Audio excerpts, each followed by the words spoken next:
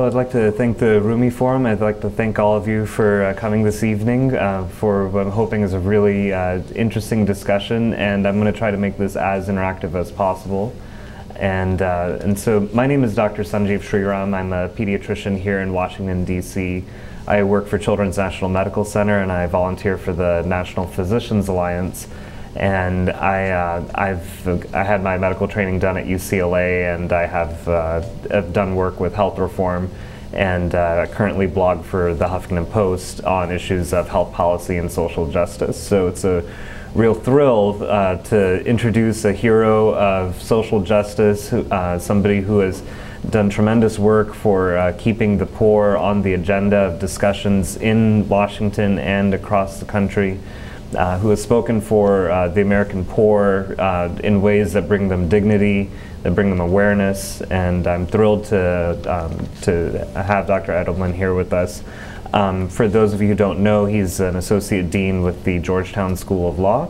He's worked with a lot of famous leaders, including Robert Kennedy, and he served in the Clinton administration and actually took a very difficult but principled stand when President Clinton signed the welfare reform law in 1996. It was Dr. Edelman who took a very principled stand to resign in protest. And we're going to hear about that and a lot of current issues that are going on with the socioeconomics of the United States.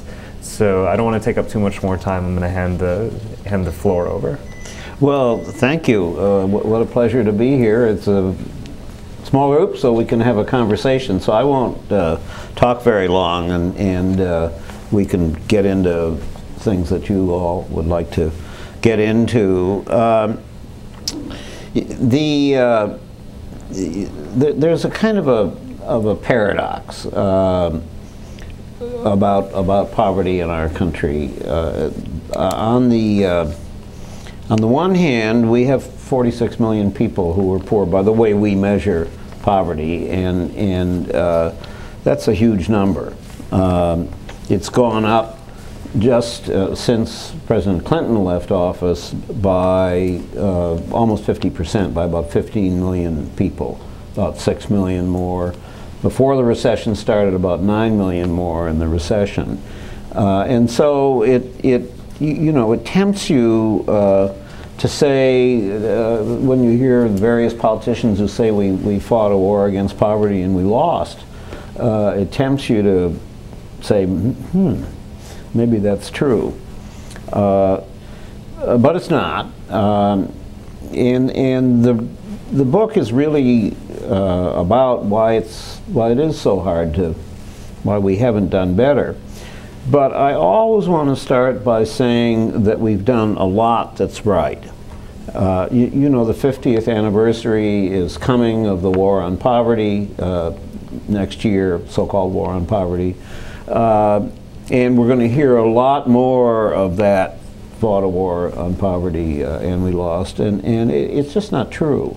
The policies that we have, and I'm just talking about federal policy, national policy. There's so much more that goes into reducing poverty. I want to have us talk a little bit about the medical legal partnership at National Children's Hospital Center that you're very much involved with, Doctor, because this is something that's happening. I mean, there may be indirectly some federal money with Medicaid reimbursement, but this is something that somebody has to decide to do at the local level, or it doesn't happen. But nationally, we're keeping 40 million people out of poverty.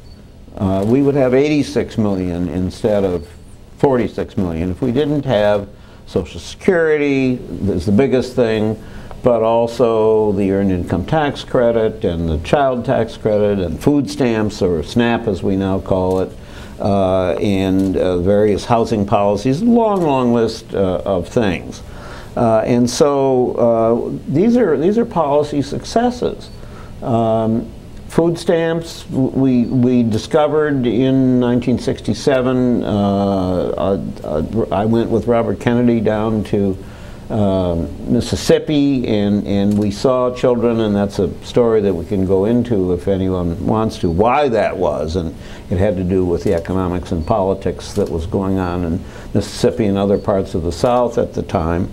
But children in this wealthy country who had swollen bellies, who had sores on their arms and legs that wouldn't heal, and from that we came to have a national food stamp program. 47 million people now are being helped, and you don't see that kind of extreme malnutrition. You see poverty. You don't see that kind of extreme malnutrition. That's a policy success. Medicaid has made a huge difference in infant mortality compared to where we were, as much as we worry about health coverage. And of course we are getting what we hope will be 30+ million people added health coverage, including 16 million Medicaid if all the governors decide to go in. But Medicaid is a big success, and what we've done with housing, we still have an affordable housing crisis in the country. And you see families at your work, at the hospital, who are living in horrible housing. But compared to what it was 40 and 50 years ago, it's changed tremendously. So we've had these successes. Well, still, 46 million people who are in poverty. What's that all about? If you go back to 1968 and think about, for most of you that means you weren't there, but think about where we were. We had cut poverty in half in this country. We'd started measuring poverty in 1959. We invented the poverty line in 1962 and then ran it backwards for a couple of years. Anyway, 59 is the first year, 22% of our people. By 1973, 11%. Cut it in half. So there was a sense of movement. The result of the civil rights movement was that there was significant reduction because of people getting jobs as a result of anti-discrimination laws, mayors because there was all the urban unrest, hiring lots more African American people, and so black poverty went down from the mid-50s to the mid-30s. Still way too high, but very, very big drop.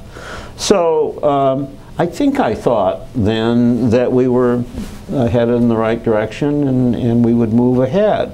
So what happened? Well, there's a lot of things that we didn't expect. The economy changed. I mean, we all know this. The manufacturing jobs that had been the way in which the middle class got built in our country, and including the black middle class, disappeared to other countries, to technology, and we've turned into a low-wage nation.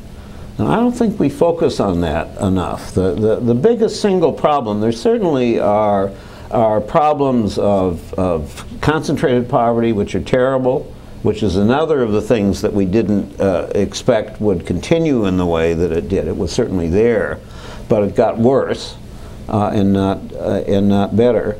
And there are problems of well, really, family issues. A lot of different things go into making poverty.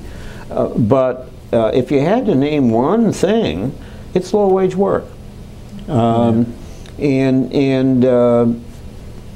at the very bottom, it's also the holes in the safety net. But you have within what we call poverty, which is for a family of 3 is about $19,000 a year.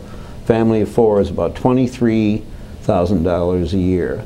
Almost 60% of families that are living in poverty, somebody's working, somebody's bringing in some money from work, so this idea that this is some group of people who are just other, who are some different kind of a person, just not true.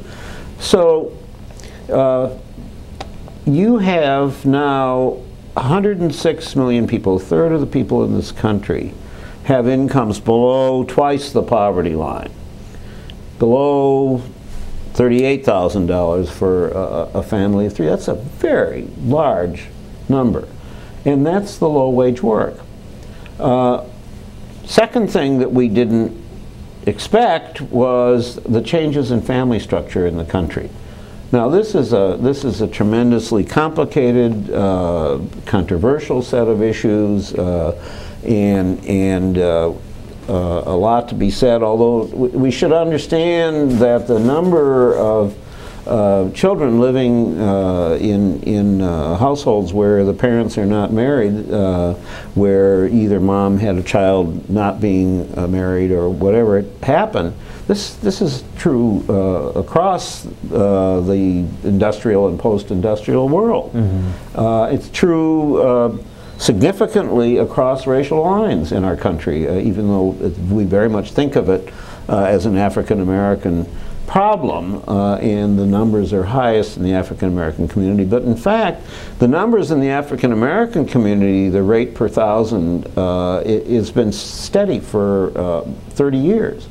In fact, it's gone down some, and the increases have been in white families and in Hispanic families. Anyway, so that's the second thing. Well, when you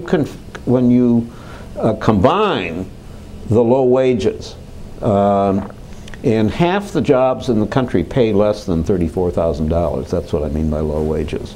And a quarter of them pay less than the poverty line for a family of 4, $23,000. What are the families where there's only the possibility of getting one job? Single mom. Where you had a two-parent family, they could send mom out to work, not so bad.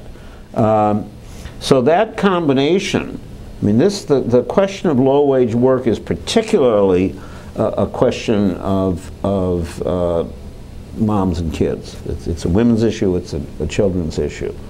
And we're just sort of not focusing on that. And the people in those low-wage jobs have been stuck. Well, we've had at the top, we all know that the top 1% has just gone up and up and up. Did you see in the paper recently that between 2009 and 2011, the top 1% actually went up by 11% in their income, and the bottom 99%, and I don't think it's the same at 99 as it is at 1, but the bottom 99% went down 4.4%. Mm-hmm. So at the bottom, all the people in those jobs below $34,000, they've gained 7% in 40 years. 7%, less than 1/5% a year. So that's the low-wage work piece, and it's very much an issue about women and children, and it's why children have become the poorest age group.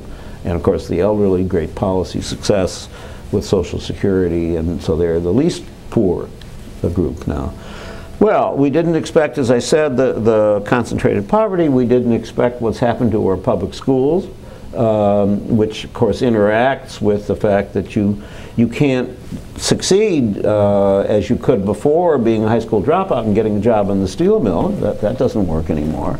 So it's very destructive not to have not only a high school degree, but post-secondary of some kind for the jobs of the 21st century. The immigration, in terms particularly of undocumented people, has an effect at the low-wage end of the job market. We did if a lot of what I'm saying is about what's happened to the economy and the interaction of the economy with family structure, we did ourselves a self-inflicted, if you want to put it that way, thing at the very bottom with the 1996 welfare bill that you mentioned, Doctor, because it's turned out that even though elected officials, politicians are still talking about all these people who are on welfare, it's practically non-existent. So you had 68% of families, poor children living in families, had cash assistance, the old welfare. aid to families with dependent children. Before 1996, that's now down to 27%. Because what happened was they took away the old welfare system stunk. It didn't help people. There were 14 million people on welfare when President Clinton took office. That was too many. We weren't helping people get jobs. Even when jobs were available, people were kind of allowed to sit there. But what they did instead was to essentially demand that people go to work without much help for them, although it varied state by state, and no legal right. So you have a legal right to food stamps. Food stamps went from 26 million people before the recession to 47 million now. You have a legal right to food stamps. The welfare was down to 3.9 million before the recession, went up to 500,000 people, went up to 4.4 million people in the recession. 500,000 people with the worst recession since the Great Depression, 500,000 people. So you have half the states, fewer than 20% of the children living in poor families are getting cash assistance. You have 6 million people now whose only income is from food stamps. Well, no wonder you have so many, the deep poverty that we have. And again, that's disproportionately a question of women and children. So these pieces, we don't kind of put them all out there and look at them and talk about them. Race and gender, still very much a part of this. You cannot really talk properly about poverty if you don't talk about the race as a factor in it. And of course I've talked about women, and that's largely a question of women of color. And particularly in the last, since the recession, the politics has gotten worse. I've been surprised about that.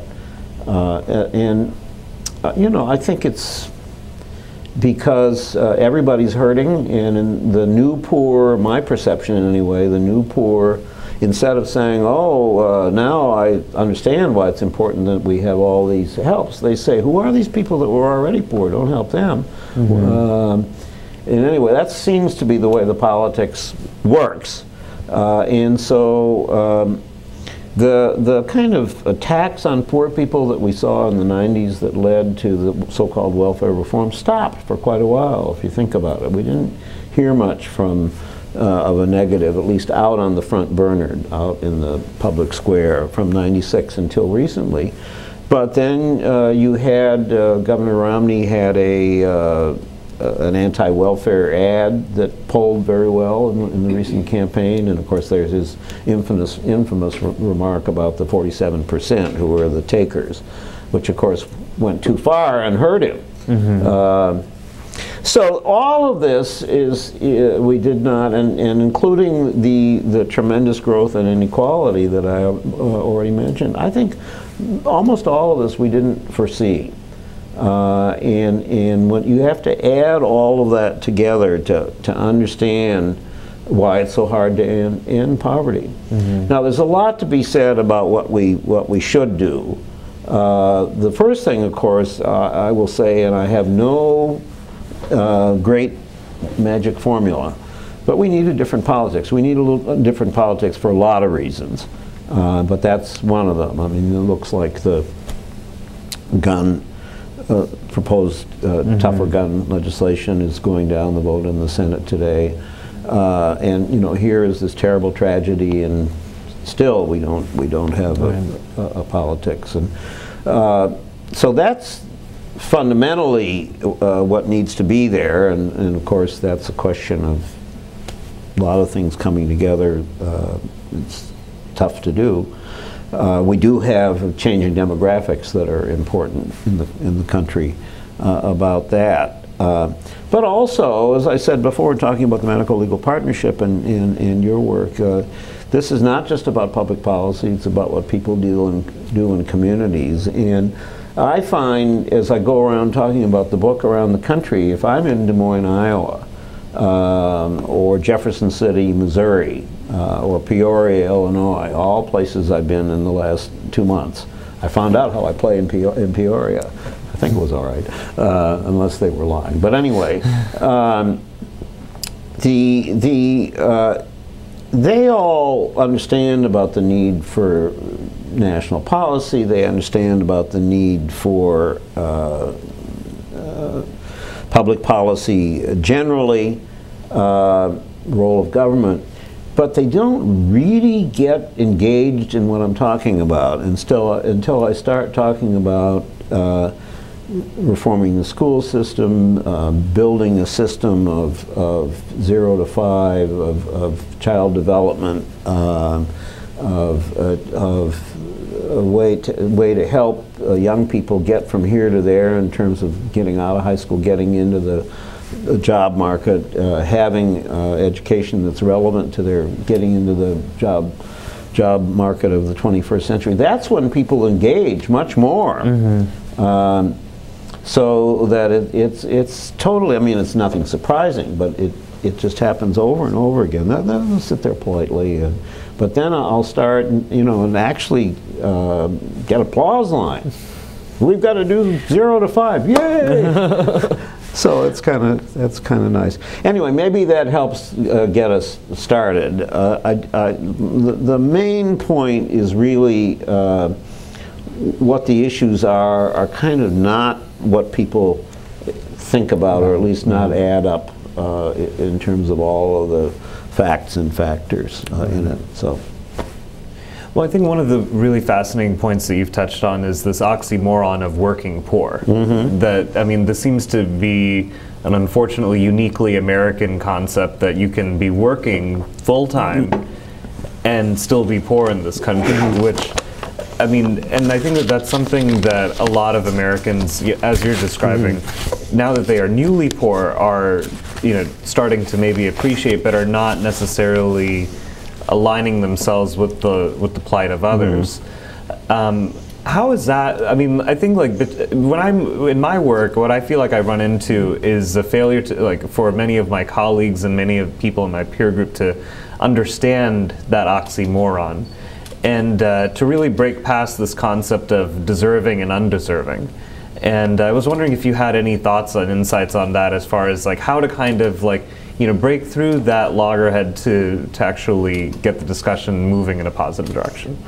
Well, I do think, I will say just parenthetically, low-wage work is becoming a problem across the sort of post-industrial world. I was in Amsterdam in last September at a conference talking about the book, and it's not as pronounced, but it's very definitely happening. They're having, I mean, their infrastructure is so much newer because of World War II and so on, but that's aging as well, and they're seeing changes in terms of the location of jobs, and so some of the same kind of things. But in terms of the, I think one of the, what when I was a kid was a $64 question. I don't know how many trillion it is, kind of a question now. Is how to reach people between the 100% and the 200%, who are not technically poor, but they sure are having a tough time. And it's complicated because there's did any of you see American Winter? It's a film that was on HBO recently. The filmmakers, it's the same guys that made what's it called, Taxi Confessions. Anyway, they stayed with 8 families who had lost jobs, and you could see, I mean, they're very reluctant to go get food stamps, understandably. It's completely understandable. So there's a pride factor in it, and people, we're an optimistic people. So you kind of have to convince. It's a little bit of a burden of proof that you kind of have to convince people that these kinds of supports, and especially, of course, the first thing you want to do is raise wages. And so the money's coming from an employer, and how do you do that? Well, we can raise the minimum wage, but beyond that, I'm a very strong union person, and I would want to see a revival of unions in the private sector. Haven't got a recipe for that. So there's all of that, and I think we don't have a kind of a discourse about the fact of, you know what, this is not about your particular, you didn't fail in some way. Right. It's not something that's wrong with you. You're part of a structural, different words, human stories, so I'm just talking here, but you're part of a structural situation in our country that's producing all of this low-wage work. Right. Now, you know, you start looking at, if you have, I said different politics, you start looking at a different composition of the Congress over a period of time. What is it with these CEOs that are who's just, you know, within our lifetime have gone up by many multiples? You know, that's not the answer, but Walmart is the largest minimum wage employer in the country. And you can't tell me that Walmart can't afford to pay its workers more. Just, I mean, I don't accept that. Right. So I think that they're within a different framework of governance and public attitudes, you could talk about raising incomes. And then when you do things like the Affordable Care Act, you're effectively raising incomes. If we actually invested more in child care for people who need it and more in affordable housing for people who need help, you know, only 1 person out of 4 who qualifies for a housing voucher or public housing gets it because we don't have enough money in it. So, you know, these people on the, I don't know what to call them because they're not really conservatives, but anyway, on the conservative side, who say, well, if you add up all these things, everybody got all these, and well, nobody gets all these things. So if we did, and investing enough in helping people go to college, all of those things, that all adds to income. Right. And then the hardest part, I think, in terms of a national conversation we ought to be having, is we already do have wage supplements. That's what the Earned Income Tax Credit and the Child Tax Credit are. And so if you have a minimum wage job that pays $15,000 and you, whether you're a 1-parent family or 2, but 1 minimum wage job, 2 kids, $7,000 added to your income. Now, that's, you know, not a big, huge deal, but it's helpful. So all of that goes into it. Right, right. I think that, I mean, one of the other things that you were describing at the very beginning was about, you know, the metrics. I think we've talked about the optics of poverty and how we have to have like kind of a new dialogue about that.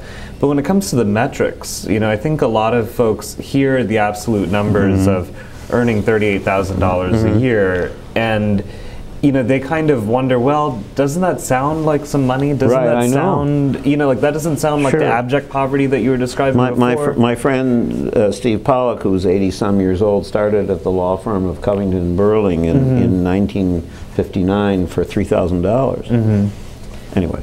But I mean, but I think that you know, but when people hear some of these numbers that where, you know, it's $38,000 and this person is considered part of the working poor, I feel like it is kind of that convergence of metrics and optics.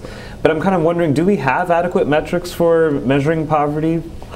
Yes, and if anything, they're too low because you have to look at what it costs to live. I mean, look at rents.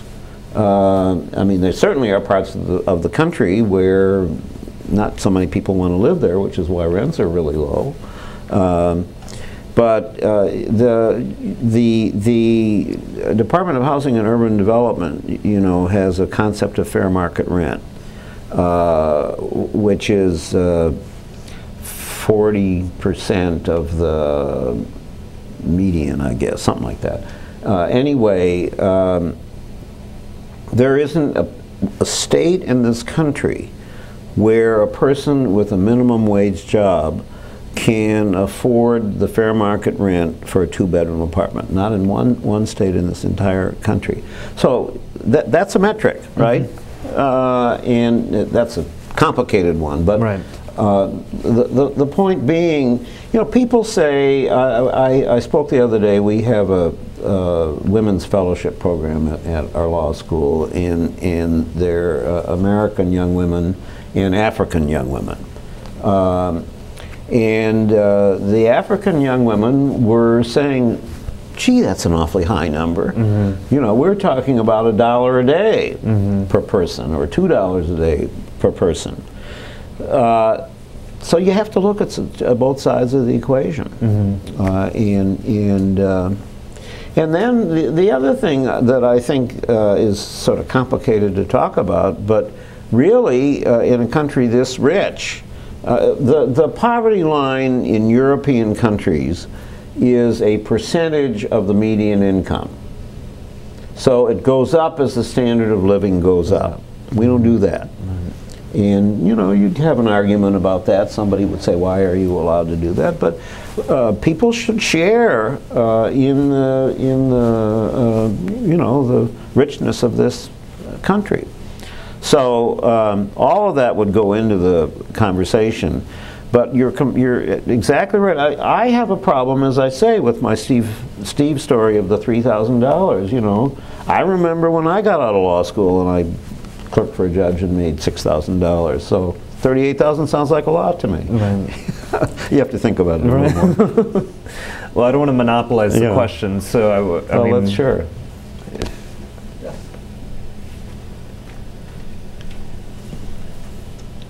Well, first of all, thank you, Professor, for enlightening us with both the optics and the reality of the book. I look forward to reading your book because I'm sure there's a lot more in it. But there's a couple of things which occur to me, and perhaps embedded in my comments are a number of questions. You started off by almost an optimistic note by saying that a lot has been done, and we managed to keep, I think the figure was 40 million out of poverty. Yes.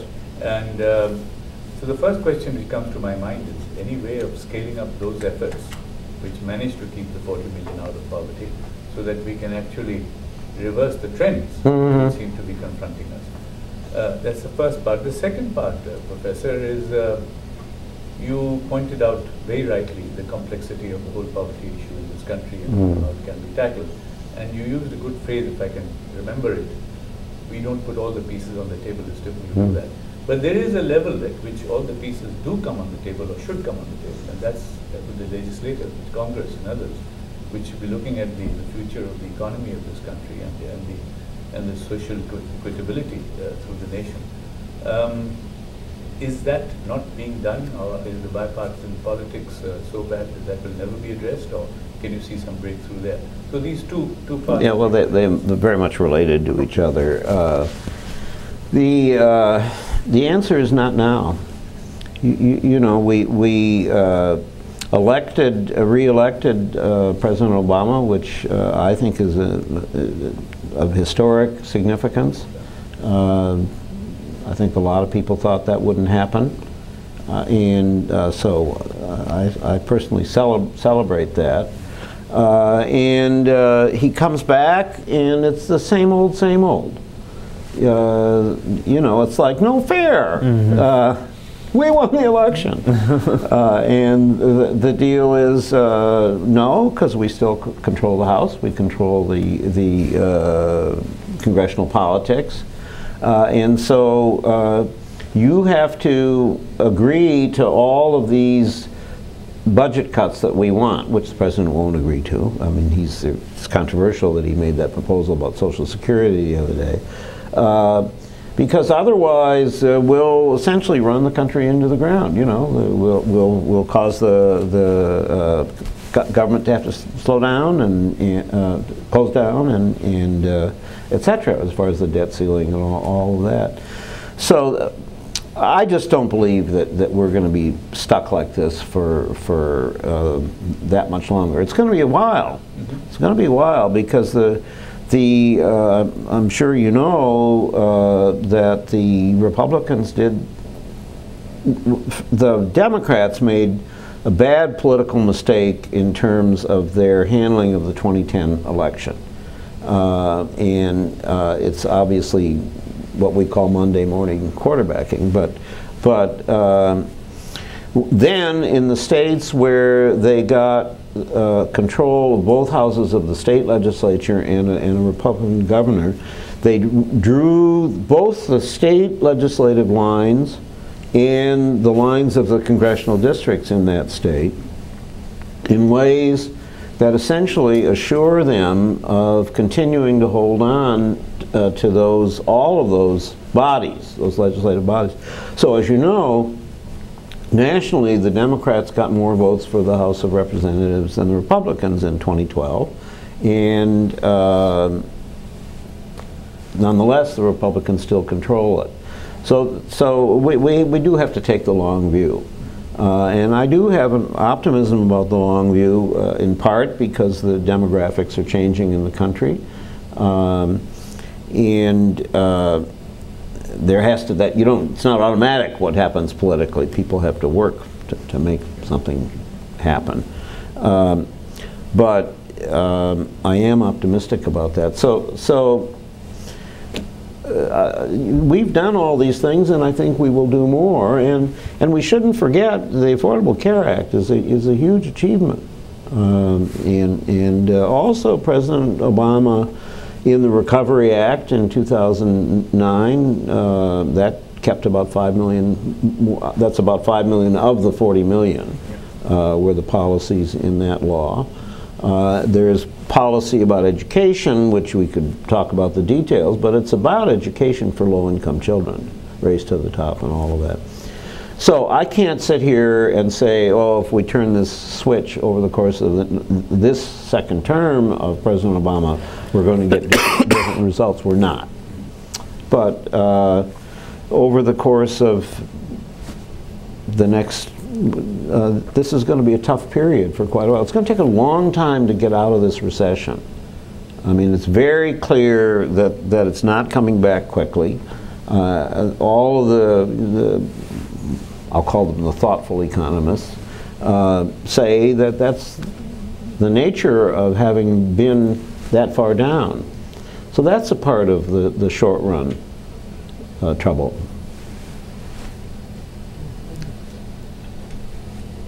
Thank you for the interesting and thoughtful presentation. My name is Abraham Abigail, retired from the Foreign Ex-Service.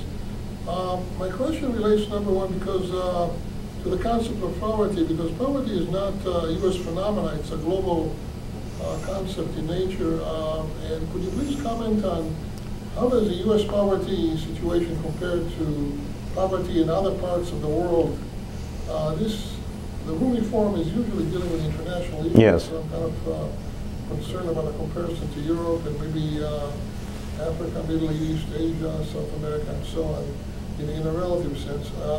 Now, as it related to domestic poverty that was discussed here, there was a constant mention of people with low wages. What about people that are unemployed and do not have any wages at all? How do they manage?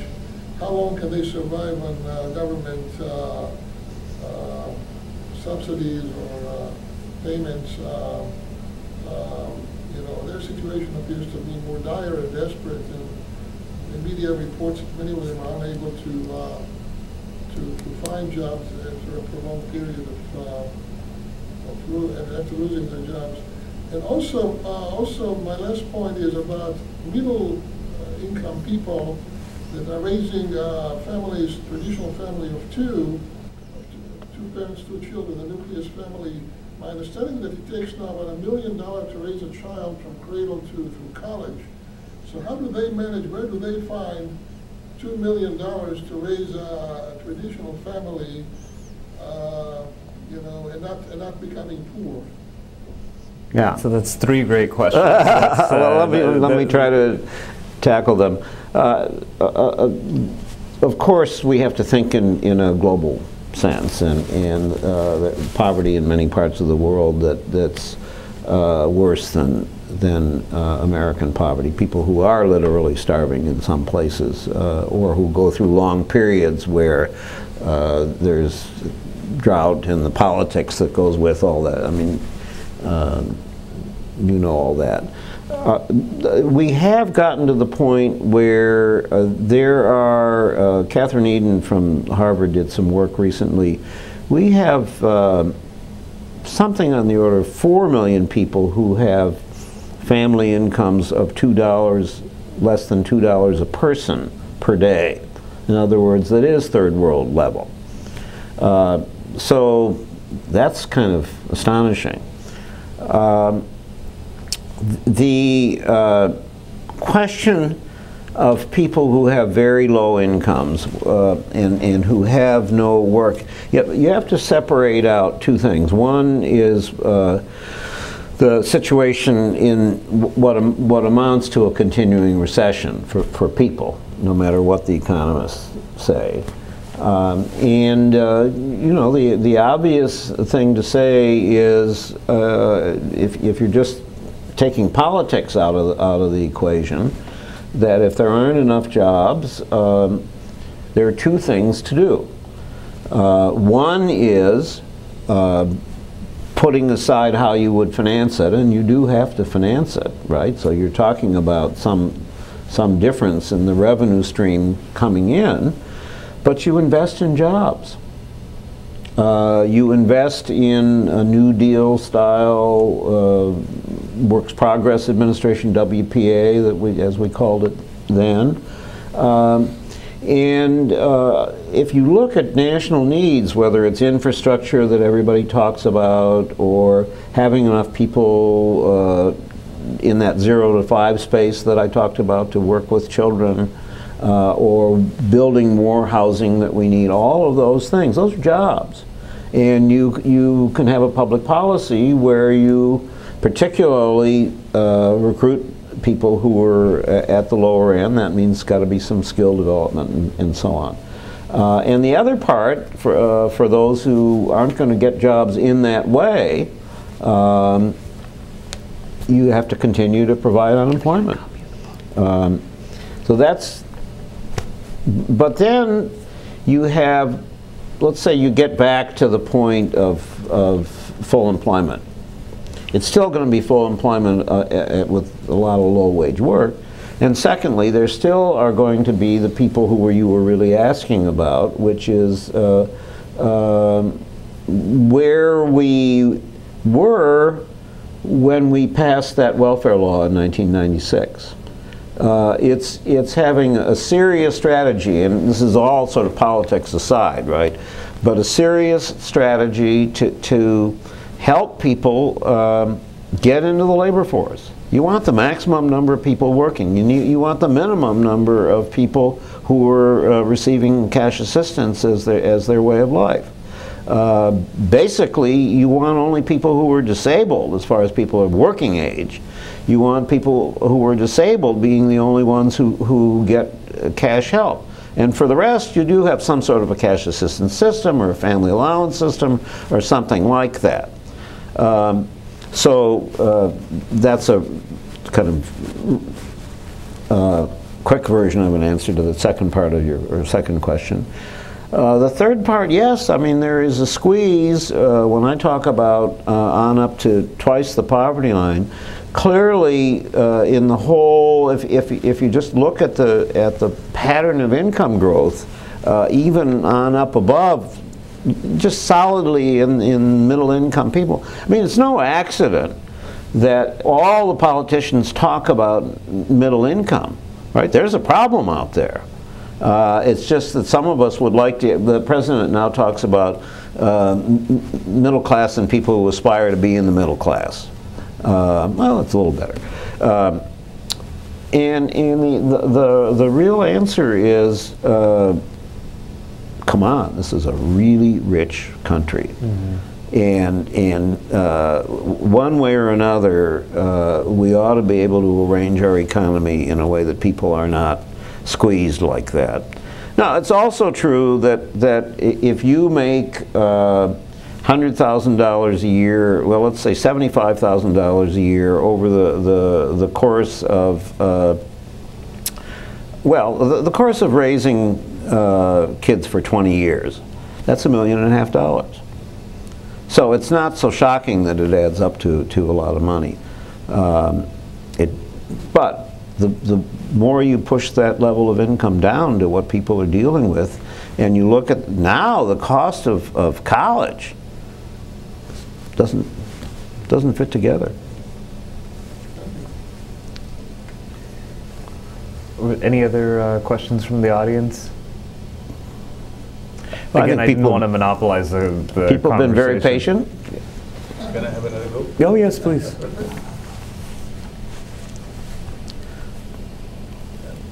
You know, I was reading the blurb which came with your announcement of your speech, and in that it's interesting you looked at the salaries or the remuneration of the CEOs of the top 500 companies, and you compared it with the median of, for example, I think it's the African American community, and there was a big discrepancy, 11 million, 38,000.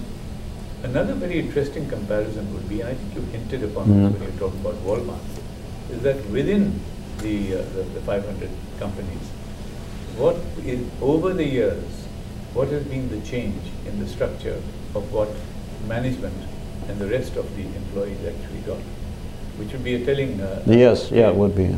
It's a very difficult figure to get, I'm sure, but have you got any handle on this? Below the CEO level? Yeah, below the CEO. I don't personally know. I think there's some numbers, and I think they would be comparable to what, not so much that the 11 million, but the gap. So this trend would be, I mean. Yeah, this trend would be that if you look at what the Labor Department says are the top 20 growth areas for jobs. It's not the sort of high management people you're talking about, but the larger numbers of people. It's kind of a bad picture because there's good jobs coming in the healthcare area and also some lower paying jobs, but there's so many of these jobs like home health. The average pay for a home health aide is $23,000. In other words, half I don't know whether it's average or median actually, but whatever it is, about half are below that poverty line for a family of four. And this is a job that's largely paid for with government money. So that goes back to the earlier part of the conversation, is that the jobs that we had that built the middle class, I mean, this is a really big problem. Those industrial jobs that really, those people who worked really hard and they could send their kids to college. That's what's changed in a very significant way. Yeah, but you know what surprises me in this in a way is that within any one corporation, you have this kind of discrepancy. Surely the efficiency of the corporation, its output, and the way you measure it. Well, I think, you know, it's hardly original of me to say, but corporations are very short-sighted. You know, they're very interested in the bottom line every 3 months. Well, it has been interesting to... We'll do one more for sure. I just like you to clarify the point I think that you made very nicely.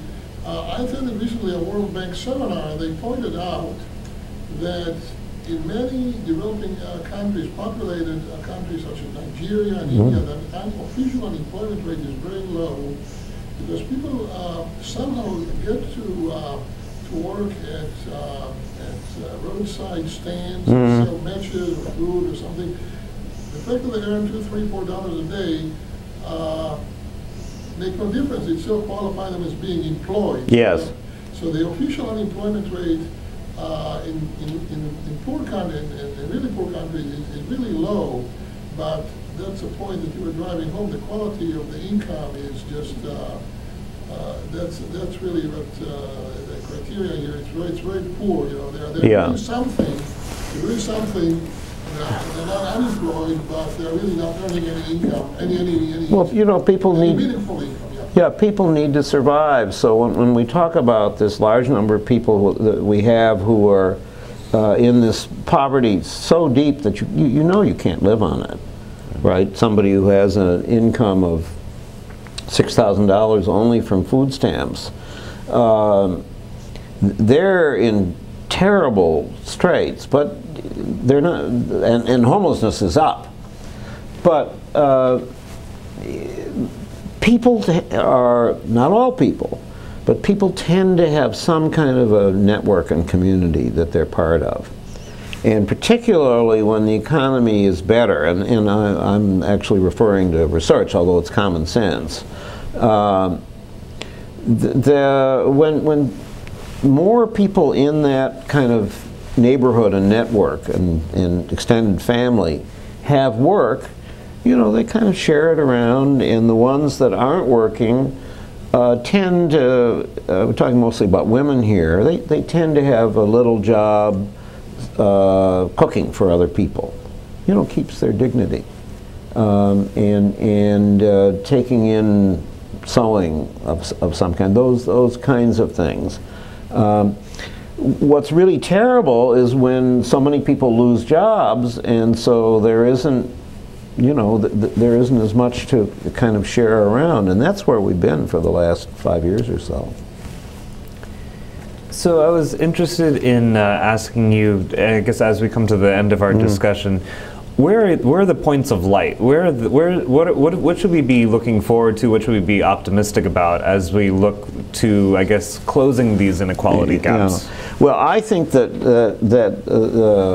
we remember that the first President Bush talked about the points of light, but the policies are important and so on, but that doesn't make you kind of light up. Oh, we've got 47 million people getting food stamps. Doesn't that make us, isn't that a point of light? That doesn't feel like a point of light, even though it's very important. It's what I see as I go around the country. It's the things that are going on, and they tend to differ. I went in Des Moines the other day to a center for working families that had opened in an African-American neighborhood that was named for a woman named Evelyn Davis, who died in her 90s, who, you know, there isn't not a lot of color there in Des Moines. And she would call up the mayor, she'd call up the president of the bank, she'd call up the editor of the paper, and she'd say, "You come out here." And so she was known, and everybody respected her. And so in her memory is this building. It's got a supermarket in it, but then the other part is this nonprofit that's an outpost of the community college. But it's much, much more than that. So they have job training there, and it's, you know, it's up to date. They've studied all the best so-called sector-specific job training.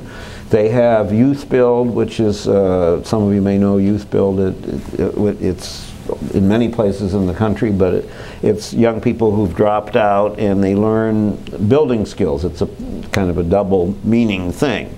You learn how to build things, it builds you. They have Gateways to College, which comes out of Portland, Oregon, where you go and you can get it's got money that comes from the state to be a high school. It's part of the community college, but you don't use up your Pell Grants in getting your high school diploma.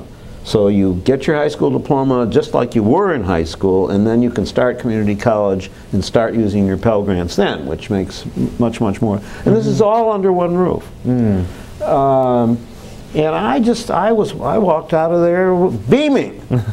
So that's the kind of thing. And then one thing or another like this, every place I go, people are doing.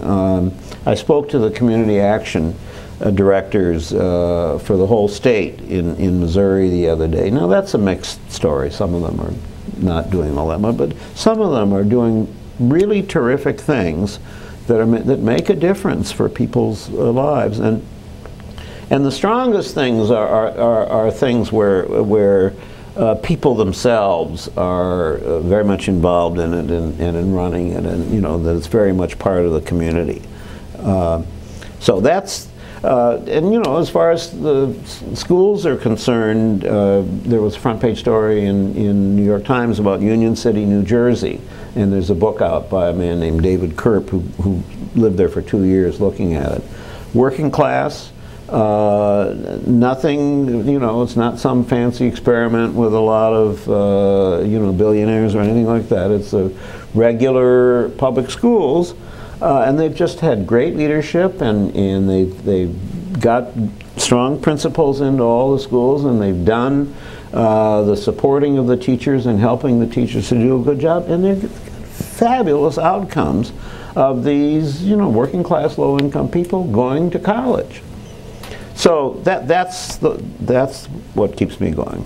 It's great. It's great to hear that we can be the change we wish to see in the world. Yeah, it's terrific. Are we good on time? Okay. Well, I want to thank Dr. Edelman, author of So Rich, So Poor, and just been terrific talking to you, sir. Thank you so much for your time. Thanks all of you for being so patient. Nice. Thanks for coming.